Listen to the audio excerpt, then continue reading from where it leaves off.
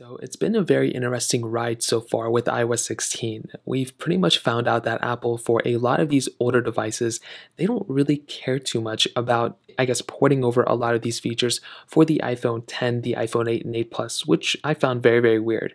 But strangely enough, there's an iPhone out there, which I have in my hands right now, that is older, that Apple actually brought over a majority of the features for with iOS 16.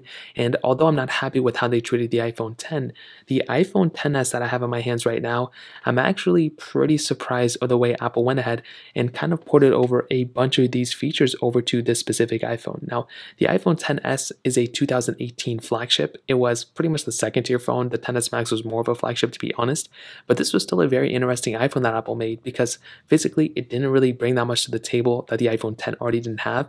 But I guess internally, at least in Apple's standpoint, it looks like, I guess this was a pretty big difference from the iPhone 10. Now I want to go ahead and show you all a very interesting thing. So you saw me go to Google, I typed in the iOS 16 update.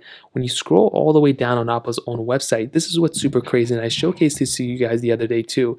Basically at the very end where it says, all these little asterisks and little things like this, they actually go ahead and tell you a lot of these features are only supported on iPhones with the Apple A12 Bionic chip or newer. Basically, the iPhone 10s is that iPhone that has the Apple A12 Bionic chip inside of it. So when you are looking through an iPhone like this, and you guys can kind of see for yourself, a lot of these say Apple A12 Bionic or newer, and some explicitly say iPhone 10s and or iPhone 10R. Now, I will say for an iPhone 10 owner and iPhone 8 owners out there, it is a little bit different because when you have an iPhone like this, you don't really want it to be outdated in that standpoint. You don't want it to go ahead and pretty much, get a lackluster experience or lackluster features, and that could be kind of annoying. In this specific case, when you're scrolling through here, you can see for the iPhone 10s at least, you're getting a fairly decent experience, at least in terms of the performance. So I think that in and of itself is actually really, really important for all the features you'll be getting within iOS 16.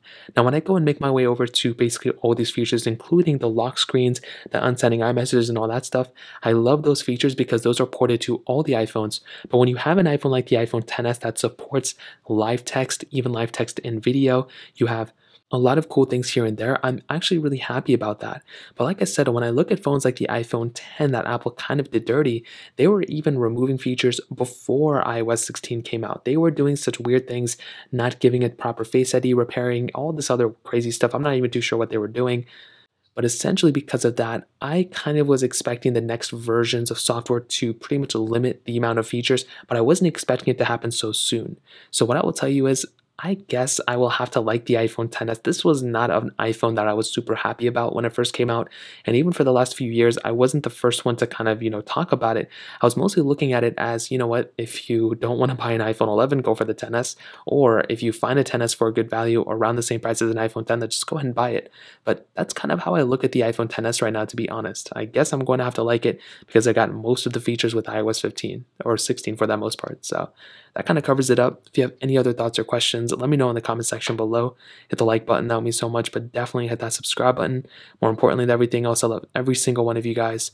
Hopefully I'll catch you guys in the next video. Peace out till then.